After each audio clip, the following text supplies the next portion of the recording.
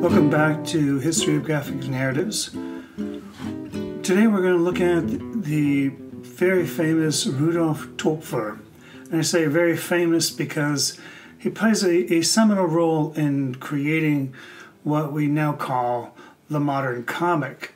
It is, without a doubt, his innovations in the 19th century dramatically shift what people think is possible with telling stories with pictures. He had aspirations to be a painter like his father, Adam Wolfgang Töpffer, who was a fairly famous landscape painter, but his eyesight was not as fine as required to make such detailed paintings, and so he turned to becoming a novelist. And in his own right, he was a fairly well-known novelist. At the time, he started to experiment with his picture stories. Now, originally, the picture stories were a kind of private matter, something he did just for fun with his students. And they gained the attention of a very famous man of letters, who was Johann Wolfgang von Goethe. If you haven't heard of Johann Wolfgang von Goethe, then you are in for a treat. He is an extraordinary writer who became very famous intellectual in Germany in the 19th century. Goethe was getting on in years, and one of his many friends was a mutual acquaintance of Töpffer's, and he brought to Goethe some of these pages that Töpffer had made of his picture stories. And Goethe really liked them, and he sent word back to Töpffer that he should publish them because there was something very novel and original in their creation. As he said, it really is too crazy and strange, but it really sparkles with talent and wit. He enjoyed the way the pictures moved across the page as if you were watching a play. And one of the things that Töpffer had done in his picture stories is instead of taking a page and drawing a picture and telling the story with words, he began to splice up the page into various sized panels. And in each of those panels, different pictures would occur. And so we would start to sort of compare one picture to another, and we would start to see the story kind of unfold in a more quicker manner. Now, Töpffer did not indicate that he was inspired by anyone else other than Hogarth. He saw some of Hogarth's prints, which were 100 years earlier, and he liked this idea of telling stories with pictures. But Hogarth, you can see, is really quite different. He creates a kind of richly realized sort of picture into a world like a stage play. And Töpffer is doing something quite different. He's drawing much more loosely, in a much more gestural way, and he's putting words and pictures together in combinations, and he's splicing up his panels so we read it more quickly. So there's a huge leap in conventions between Hogarth and Töpffer. And Töpffer really sort of brings to bear this new kind of genre. And instead of this sort of serious moral stories, we have these kind of lighthearted, fanciful, outrageous social commentaries. So really, Töpffer was creating a kind of mixed genre. Something a bit of a farce, something a little bit of a fantasy, a satire, a romance, adventure, all kind of pulled together. Here we see from the story of Monsieur Jabot from 1831. Monsieur Jabot is sleeping. He sleeps with one eye open, and he is dreaming of mazurka music. And we actually see the musical notes drifting in and out of his head. He's also imagines himself this great lover, and he defeats with one blow all of the suitors that were also attending to this woman of his fancy. And so this kind of crazy, mixed up storytelling is what made it so fun and so innovative and so very different from anything else that had ever really been made before. Well, not entirely. One of the things that may have been a kind of inspiration to Töpffer was an earlier novel by a British writer, Lawrence Sterne, which was enormously famous and had been translated into many languages. This sort of satirical and absurd story, Life and Opinions of Tristram Shandy. Now, in Lawrence Sterne's novel, he uses this sort of ridiculous constructions, stretching out of time of things that would normally take a moment and condensing down vast amounts of time in a few sentences. And this sense of time in Lawrence Sterne is a kind of playful thing that he is messing with. And that may have been part of where Töpffer gets his idea for this sort of innovative way of putting events together in this kind of cut and paste sort of way. The panels that Töpffer used are especially important. It's a time-based humor. He's splicing up these moments in ways that we are aware of the size of the panel. Take, for example, here in the story of Albert from 1845, how we have Albert, who is now selling encyclopedias, and he's coming to door, and you see him there once selling it to the family, and then again and again, the repetition of those same moments. Now we see Albert smaller and smaller and smaller and smaller, in that sense of ad infinitum, a kind of ... going on and on without end. Repetition is this really kind of fun element in Töpffer. The other thing that Töpffer is doing is that he's really into showing gesture and action and movement through caricature. Caricature was the thing that Hogarth despised, and he wanted to create this rather kind of serious, social commentary with the sense of drama and real life people. With exaggeration and gesture as well.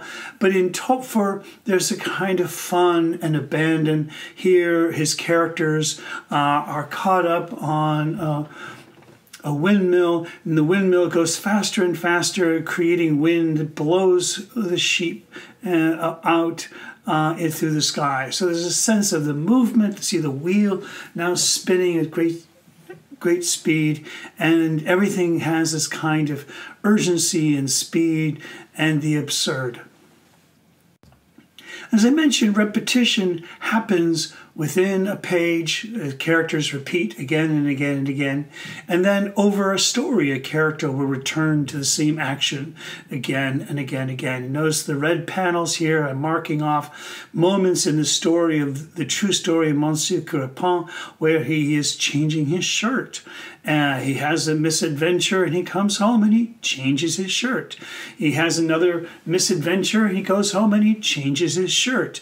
Again, the changing of the shirt becomes this way in which the story never advances. Everything always seems to keep going back to some earlier state and repeating itself over and over again in a rather absurd way. So in this way, even though we're seeing the same thing over and over again, because the story doesn't change in a way, we are starting to think differently about the character. If it had just happened once, we might take it more seriously. But the fact that it's repeated in this way, it starts to become more and more absurd. And this is a very important strategy for Töpffer, one we might call montage. Take, for example, here. On this one page, we have his character, Monsieur Pencil, and Monsieur Pencil is drawing, and he's admiring his picture. He admires it from one direction. He admires it over his shoulder. And this way in which that admiration he is demonstrating of his own work. It's not just something we might say, oh, he likes what he drew. Instead, we get this kind of vanity and absurdity from the repetition. And so the meaning of these pictures are not individually significant, but cumulatively they create a new meaning. And this is where I use the word montage, which is a series of things or a collection of things put together in a deliberate sequence that creates new kind of meaning out of that collective understanding. So there's a sequence involved here where you have this kind of movement through the panels, and the relative size and shape of the panels matter to our understanding of the meaning, and the way in which there's a kind of new meaning that is generated by having read several panels in succession. And this is the thing that is really the hallmark of the modern comic. This is the thing that defines what comics are today, is what Töpffer invented back in 1835. Now, you may say, well, hold on there. Töpffer didn't quite get it all right. I mean, he's using words and pictures and panels on page spliced up in complex ways, but he's not using speech bubbles. And that is a bit of a mystery, isn't it? Because from his drawings, we can see that he understood what a speech bubble was. But it's also clear that he had some hesitation or reticence from using them in his publications, which he originally published anonymously. So that he was a man who was not too sure how his picture stories would be received initially. And as a man who is hoping to be inculcated into a society of letters, he was really very self-conscious about his reputation. So it may be this idea of this picture stories was just a little too frivolous, a little too absurd. And something about speech bubbles would have just kind of made it a little too much above even that. What we know about Töpffer and his ideas about storytelling, he wrote down in an essay on physiognomy in 1845. And in this essay, he talks not about storytelling so much, but he does make some very interesting points. First of all, he says, when you're creating a picture story, you're creating a play. You're not just illustrating your story, you're using pictures and words together in this very uniquely theatrical way.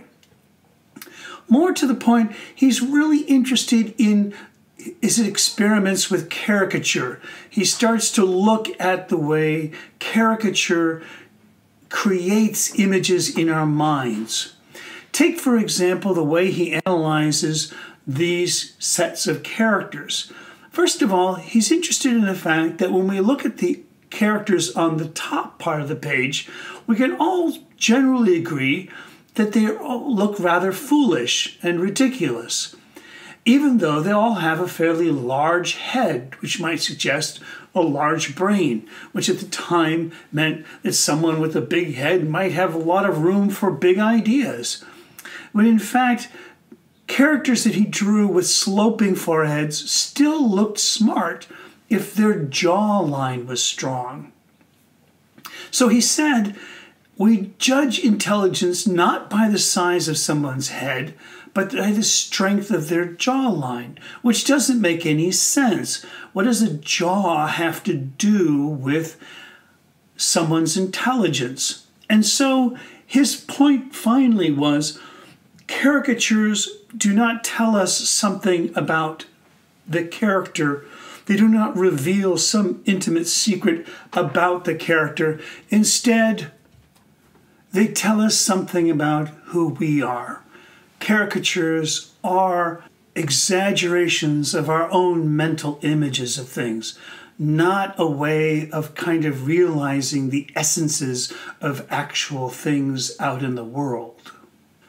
Now, another important thing that Töpffer mentions in his essay is how fortunate it was, as he was making his picture stories, that a new technology had come on the scene.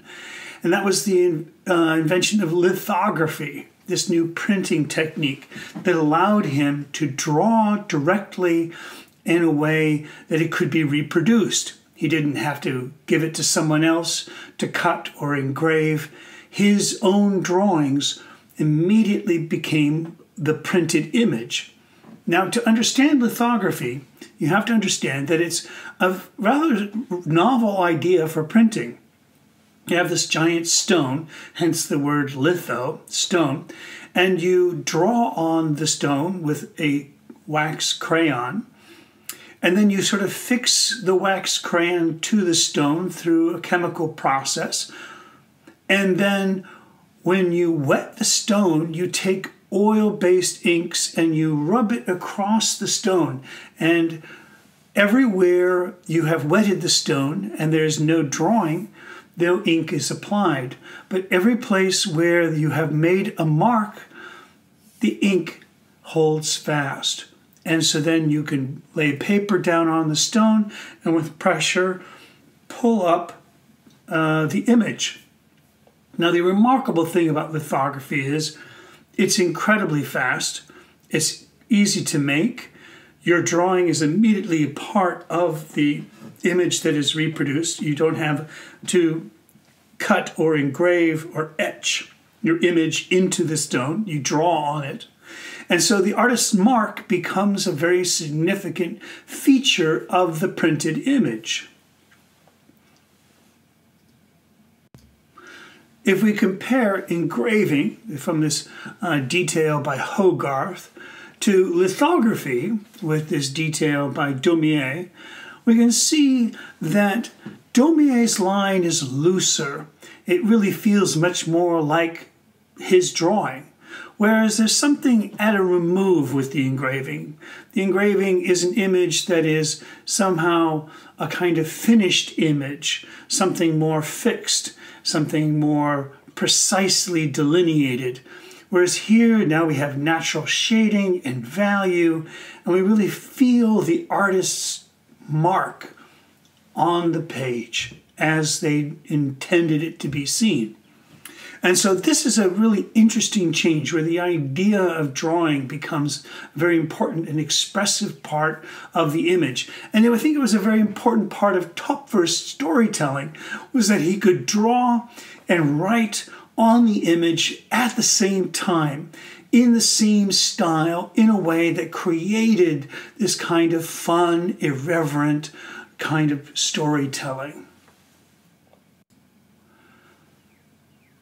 Now, Töpffer was extraordinarily successful in his picture stories, and today this is what he is most known for. Even his novels, which gained him great reputation during his time, are nothing compared to the incredible popularity of his picture stories, which were widely translated and copied and imitated and stolen and pirated by other people to print in other languages and other cultures far away. And so his legacy is quite large. We can see from this point forward a lot of pages and things that start to look like comic pages. And it is from this impetus that a whole new generation of people working in this genre are coming about. In the United States, the very earliest comics to appear were translations of Töpffer's comics. The title was changed, the story was altered and edited down, but essentially it was a reconstruction of Töpffer's work. This Obadiah Old Buck was published in America in 1842, and for several decades was widely reprinted and disseminated throughout the United States.